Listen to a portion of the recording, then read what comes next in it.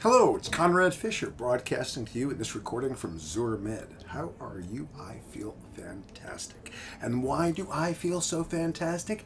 Because I have this beautiful new book, Master the Boards, in its 7th edition from me. What's contained in here?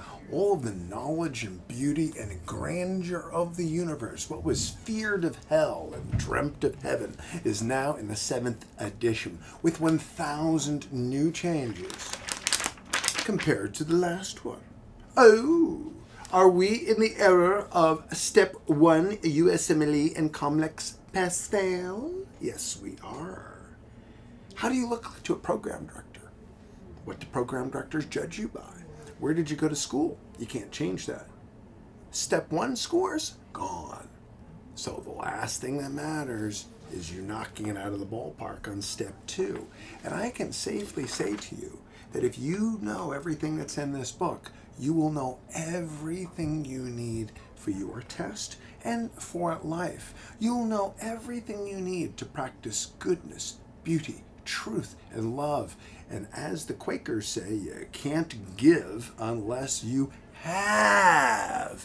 And this book, in all of its grandeur, will make it so that you have everything you need, and you will relax.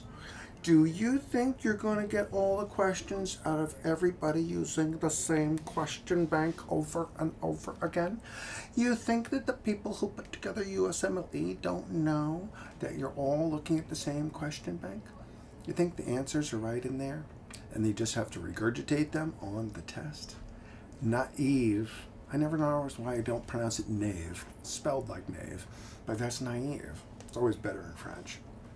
So what's new in these 1,000 changes? Well, do you think that you ought to know that the management of asthma has completely changed? Do you think you might want to know that short-acting beta agonists like albuterol are no longer the standard of care as a rescue medication? Do you think that you ought to know that a long-acting beta agonist like formoterol or arformoterol, salmeterol, but long-acting beta agonists and inhaled corticosteroids are the standard of care for both a maintenance drug as well as a rescue medication? But I don't understand. How can that be? If it's long-acting, doesn't it take a long time to get started? No. Long-acting beta agonists are like Dr. Fischer on Saturday night. I may be long-acting, but it doesn't take me long to get started. Matter of fact, it has the same amount of time to get started as a short-acting beta agonist. It lasts longer, which is 3 minutes.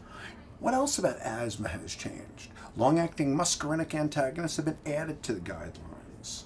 Tiotropium, umeclidinium, aclidinium, glycopyrrolate, umeclidinium, aclidinium, glycopyrrolate. And another thing that's changed, fraction of exhaled nitric oxide has been added to the standard of care.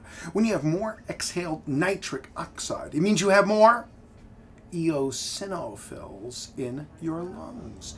And it means that you should use the anti-eosinophilic drugs, the interleukin-4 and 5 drugs. So there's 3 major changes just in asthma. Major changes in pneumonia. Azithromycin as a single drug is out. No, how can that be? Because it be. Azithromycin as a single drug is out. It is. And the standard of care for community-acquired pneumonia is now doxycycline or amoxicillin. Amoxicillin is back? Is that like me remarrying my ex-wife? Well, if it was effective. What else has changed? What's the test for giardia? Do you want to say ovum parasite? Entamoeba histolytica, the test. Do you want to say ovum parasite? Isospia, isospora, cryptosporidia, giardia. The most accurate test for all of them is the same thing. Nucleic acid amplification testing, the NAT. What's the difference between a NAT and a PCR? Nothing, actually.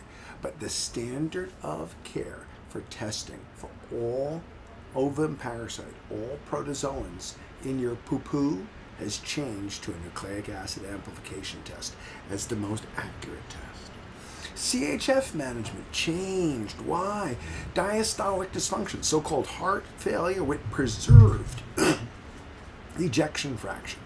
Heart failure with preserved ejection fraction, diastolic dysfunction, the standard of care is now spironolactone, a mineralocorticoid receptor antagonist, and maybe an SGLT2 drug.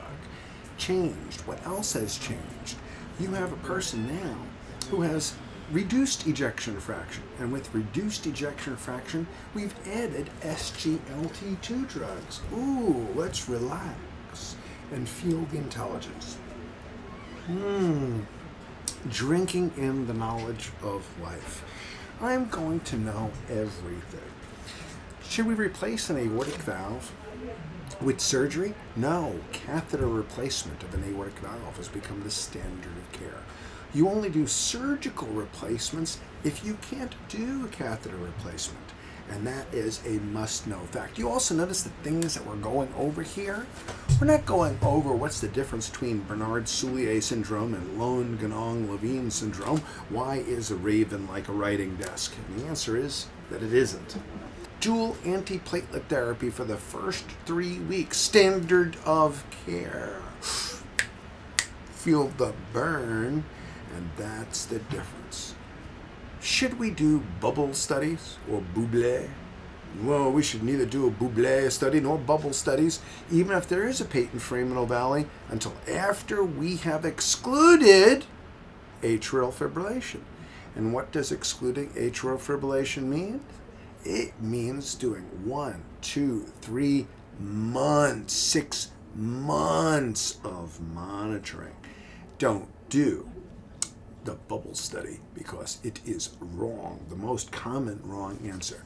Acute labyrinthitis. Treatment. You're dizzy. You have decreased hearing. You've got vertigo. You spin me round, right, baby, right, round in vertigo. But acute hearing loss. Treatment. You might want to say meclizine, except it's not true. Meclizine is an anti-nausea drug that works for your inner ear. No, it's steroids. Optic neuritis, sudden inflammation of your optic nerve, steroids. Facial palsy, Bell's palsy, sudden inflammation of your 7th cranial nerve, steroids. And so labyrinthitis is now like optic neuritis of your ear. It's like Bell's ear. Sudden viral loss of inflammation of labyrinthitis and using steroids. Hepatorenal syndrome, which is for years had no really good therapy.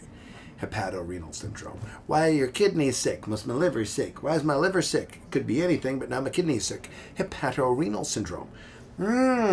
Terlipressin and albumin. Terlipressin? Toiletpressin? No, terlipressin. It causes vasoconstriction and shunts blood to your kidneys and has benefit in hepatorenal syndrome.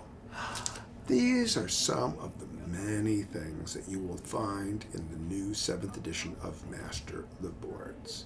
Conrad Fischer, Professor of Medicine, Residency Program Director at Brookdale Hospital, talking to you on ZurMed about the new beauties. Here begin the dangers. Here begin the wonders. Master the Board 7th edition. All of my soul's knowledge, at least of medicine's part, is contained herein. It is the philosopher's stone that people went to find the Holy Grail, to transform evils into goodness. All that is profane becomes sacred again.